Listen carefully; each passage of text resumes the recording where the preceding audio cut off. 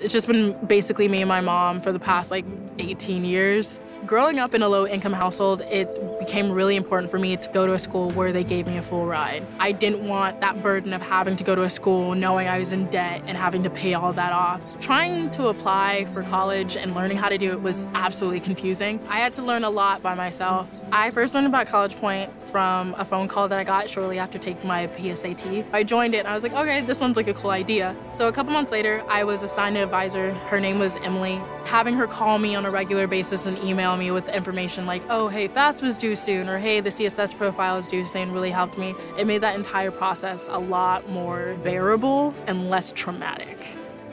It always brings a smile to my face. And that moment where I realized that, wow, you got into Duke.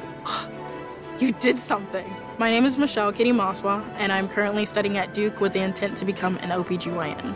Thank you, CollegePoint. This wouldn't have been possible without all of your help.